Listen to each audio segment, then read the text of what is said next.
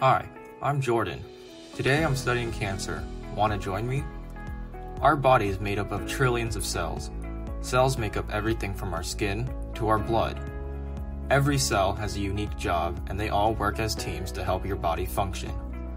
These cells reproduce constantly and die off when worn out or damaged, but sometimes one cell can become sick and multiply out of control. These sick ones keep growing and continue to divide out of control without knowing when to stop. Sometimes it becomes too much for the body to fight, and these sick cells end up pushing out all the normal cells. This is called cancer. There are many different types of cancer, each with their own unique traits.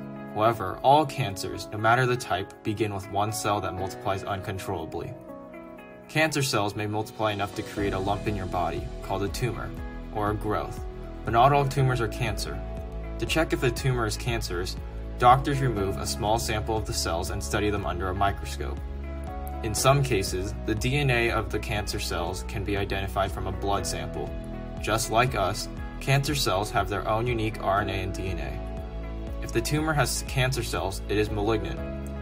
If there are no cancer cells, the tumor is benign. It is extremely important to have the correct testing and timely results to determine whether or not a tumor has cancer cells.